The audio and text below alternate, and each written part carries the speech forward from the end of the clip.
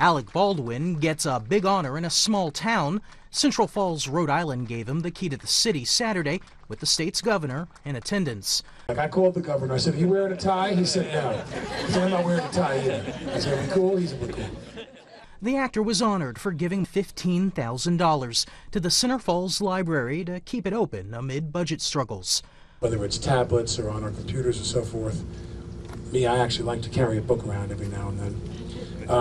Libraries are still important. Libraries are still very important in the life of a community. Baldwin first donated to the library after reading newspaper reports about plans to close it. Matt Small, The Associated Press.